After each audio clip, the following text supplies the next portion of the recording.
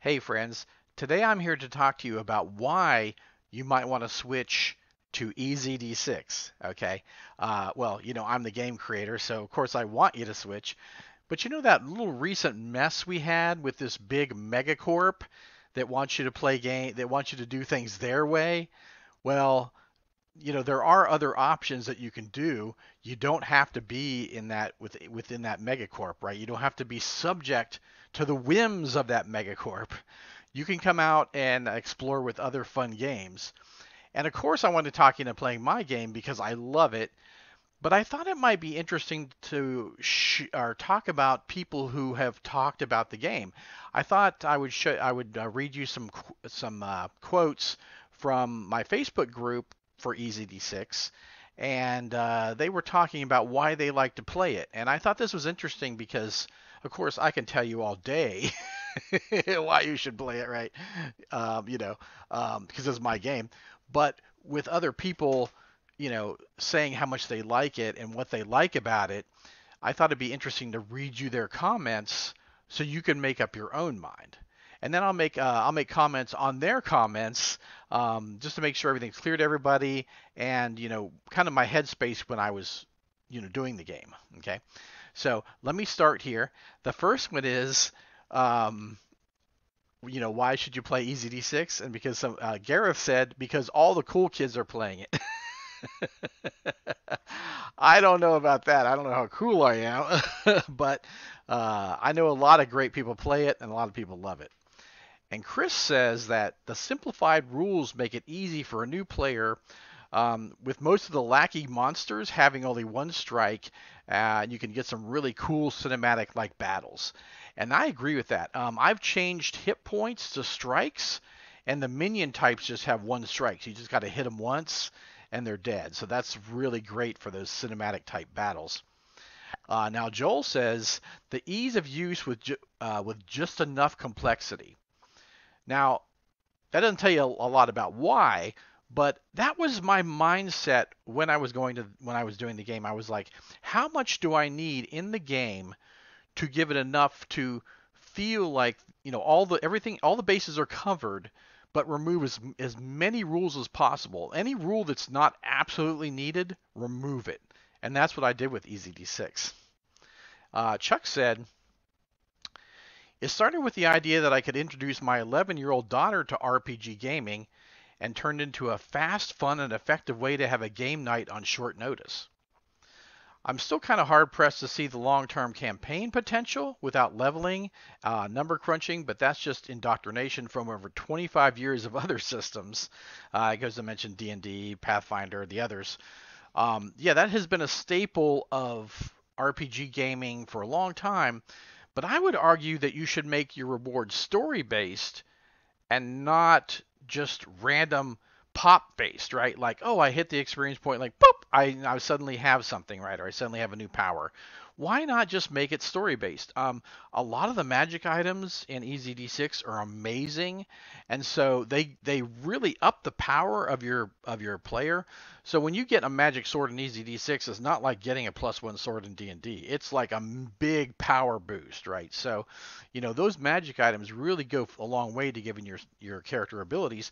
Plus, you can give them story abilities. So, like, the game is you're not going to break the game if you do this. If you give them things that they trained in the game, or things that revolve around the story, it won't break the game at all like some other games it would. Well, what, it's not fair, they got another ability and I didn't get one.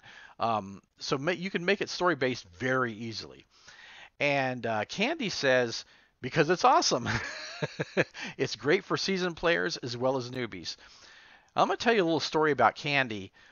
She was going with a friend of mine to conventions. It wouldn't play games. Her husband convinced her to try my game, and she fell in love with it, and now she has branched out into other games. So I was kind of her lead into other harder games because the game is so easy to learn. You sit down, it's so quick to learn. You can make a character in 5 to 10 minutes, and you really don't have to learn any rules at all. The rabble rouser or the game master can just tell you the rules as you go. It's that simple. It's that simple. And here's kind of a long one. So Brandon says, I played D&D for around 20 years when I found EZD6. I'd already started to change my mindset because of Professor Dungeon Master, which is a good friend of mine on Dungeon Craft, and Brandish Gilhelm, my partner in crime on EZD6 on Runehammer. When EZD6 came along, it was the final piece of my puzzle to what to me is the perfect RPG experience. Wow, thank you, Brandon. I still use the names of the original classes rather than the hero paths. My classes are called hero paths. He calls them hit points instead of strikes, and he calls it armor class instead of armor. But that's just because of my familiarity with the classic terms. So he's using my rules. He's just calling them something different, right? Which that's great. Do what works for you is what I say. But I love the way the mechanics remove the things that I never liked about RPGs. Although I also do still have that tendency to want to create some form of character advancement beyond just magic items, and I think EZD6 could easily have character development mechanics integrated. Either way, I don't plan to go back to the rules-heavy D&D games of my past, and will be using EZD6 as the core mechanic of my games going forward. So pretty cool. Yeah, I've heard you guys on this advancement, and I actually think I have a happy medium that I'm going to introduce in the future. I have some projects going on right now, but I do plan to introduce that in the future. I think it will satisfy both camps. Those people that kind of want to level up, and those people that just want to do story rewards that don't break the game, right? So I think I've found that happy medium. Tommy says 5-minute characters and 10-minute setup. That's so perfect. It's so true. I mean, you wouldn't believe it with most RPGs that you could possibly ever do that. I've had, that's what the session 0 comes from, right? It's just like you just sit there and have a whole session of making a character, and like I would argue, what fun is that? Like, get your character on paper and discover who they are, in the game. Have fun. Matt says, I love focusing on the story over rules. I want to give my players a memorable experience and an adventure they'll talk about for years to come. EZD6 allows me to focus most of my time and efforts on those things. As I have mentioned, I love how portable the rules are. I feel like after having run it just a few times, I could run it without the book. So true. Both these things add up to lots of fun and awesome adventuring. That is a great point. You're not going to have these rules lawyers, stopping the game every few minutes, to oh, that's not right, or we got to look that up or whatever. The rules are so simple that you really don't have to look up rules, and I think that's a great aspect. And it takes out what I call the rules breaks, right? Rules breaks destroy the narrative because if you got to keep looking up rules and pausing the game, you're pausing the fun. Right? You're not just pausing the game, you're pausing the fun, and you're pausing the story. It's like when you keep hitting the pause button, you're trying to watch a show and you keep hitting the pause button. Just think how annoying that is, or commercials come on. So I try to avoid all of that and make it move smoothly and perfectly for the players, and you never have to look up stuff. Kevin says ease of the system. Also, the relationship between EZD6 and ICRPG, and if there could be some sort of melding in the future. That's very interesting. I mean, Brandish and I are working very closely together to make these products, and the next product coming out is the Book of Quests, which I'm so super excited about. 18 quests for EZD6. New monsters, new magic items. But I think you're going to love the format. It's so easily digestible, like EZD6, but it's in quest form. It's like quests that you can easily digest and run for your players, without a lot of prep. So I can't wait for that book to come out. And then Steve says, I played many sessions as a player and a rabble-rouser, RR, and not once has there been an argument or even a prolonged delay due to rules questions. That's one thing I really wanted to take out of the game, like I said earlier, are these pauses for the rules. Like, they're so distracting. And so I love that comment. Let's see what Brent says. I played D&D for decades. When I first started, my friends and I played with D6s borrowed from whatever board games we had in the closet. For a while, I played using rules mixed with Hero Quest and Dragon Strike. Along with 2E, D&D, I've always preferred using D6s. EZD6 takes me back to what I love most about gaming. Wow, that's a heartwarming statement to me. I think that's so fantastic. Because I'm a pretty old dude, so I was back at the very start of D&D and playing it myself. So I get you there. I get you there. And Jason says the magic system is so unique. Look how creative you can be with it. Demonstrating made up spells on the fly. That is cool, funny, and yet contained. I always look at the game's use of magic system as well as the game's mechanical ease of use. That is a great point because that's what I do too. When I look at a fantasy system, I may love the rest of the mechanics, but if I don't like the magic system, the game is ruined to me. And I've seen so many games like that. Oh, they have pretty good mechanics, but the magic system just doesn't get me, right? I just don't like it. It's either boring or it's old hat or, not creative. Any number of things. I wanted to make this magic system super easy to use, but, really creative for the players and easy to run. So I'm really happy with how the magic system came out in this game. And Tobias says, the promise of introducing new players to the hobby while not scaring them away with the rules and mechanics that only make sense to people who grew up with these terms. That is so true. Like I said about Candy, she could make a character and sit down at my game and not be afraid to play with people who were experienced players, right? Because I think in some other games, people feel intimidated. Like they come in and they know all these terms and rules and all this stuff, and they don't know it, and the new player doesn't know anything, and they're super intimidated. There's none of that with EZD6. They're all on equal footing. Every player is equally valid, whether you're a RPG veteran, who's been playing for years like me, or you're just a new person, getting into this hobby. So I think that's really fantastic that you take fledgling players, and not make them afraid of the game, make them have a blast and want to play again. So Chris says, EZD6 is the only game that lets the RR, the Game Master, the freedom to focus on fun of the adventure without being bogged down with rules. It frees players' imagination as well, lets them be more creative and innovative, encourages thinking outside the box while being super easy to learn and actively promoting collaboration and fun at the table. During my first session, we went through 5 combats, and in other systems, usually it would be 1 or 2 max. It is the only system you will ever need. I cannot recommend it highly enough. The game moves so quickly, you won't believe how much content you get through. When I was introducing this system to other people, that was one of the first comments I got. I was like, wow, we got through so much content in one session. I can't believe we did that. And it's like, because I said there's no rules breaks. There's no looking up stuff. There's no checking your sheet. You don't really have to even look at your sheet barely through the whole game, which is, you can't say that for many RPGs, right? And then Eric says, why? Because it's easy. It's right in the name. Exactly. EZD6. And that's why I put it in there, because it's so easy. And so Hound says, one thing my players said is combat is way quicker than D&D, where one battle might last a few hours, whereas in EZ6 is a madcap, quick and furious, allowing more time for getting on with other aspects of play. And the question to use karma or accumulate it is always present, which adds a fun decision even when you fail at something. Karma is a great player-facing rule that they get to spend to increase their rolls.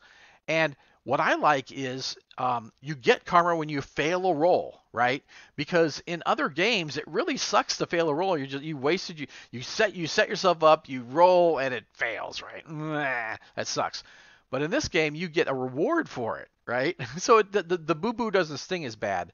Plus, if you have enough karma to maybe make that work, you might say, we got a big boss coming up. Maybe I'll let this fail, because I want to get another karma and be ready for the boss, right?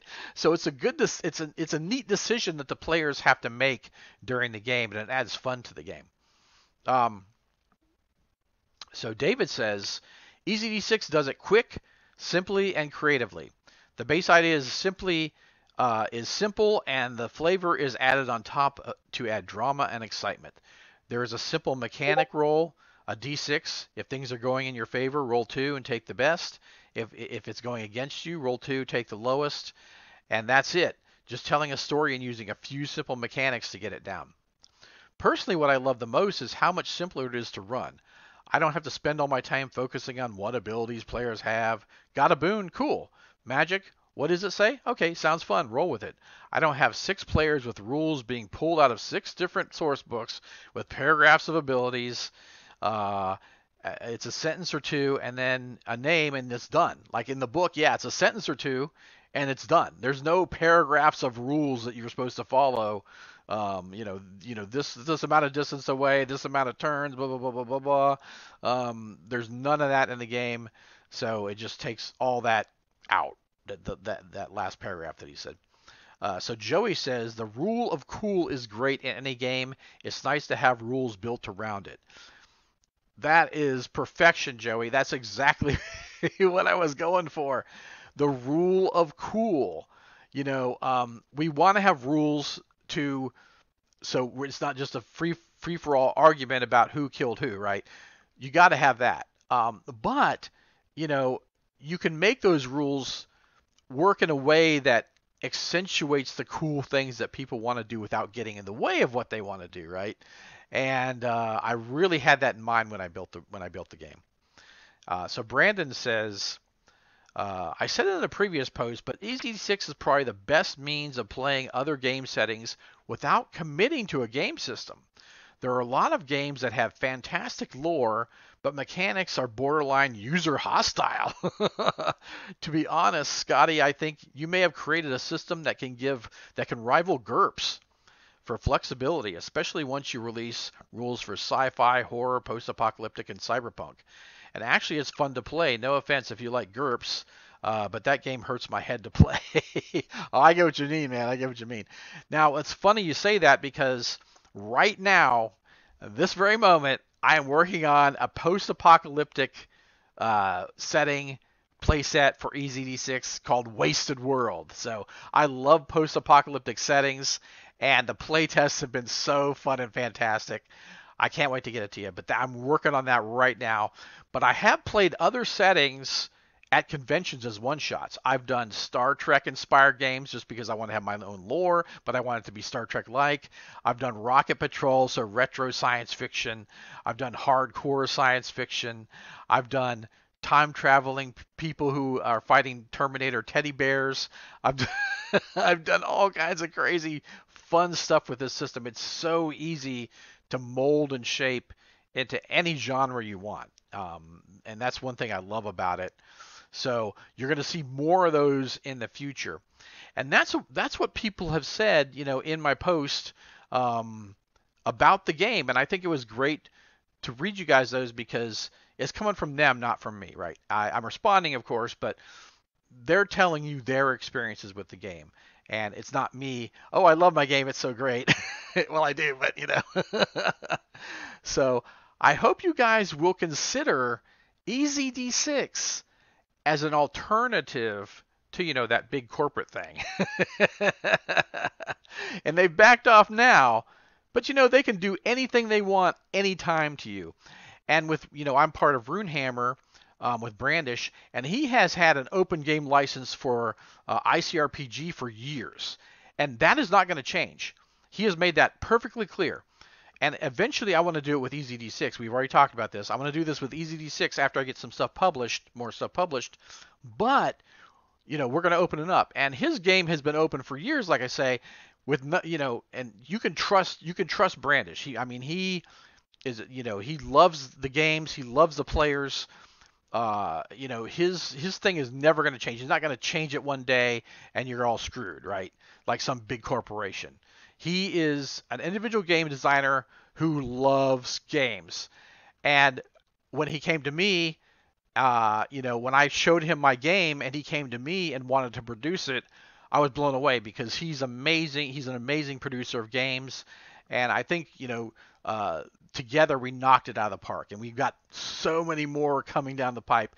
And like I say, the next book, the Book of Quests for EZD6, is frankly amazing. I'm so excited to get it in your guys' hands, and it should be coming out soon. So please consider EZD6 as your next game of choice. You guys take care. Bye bye.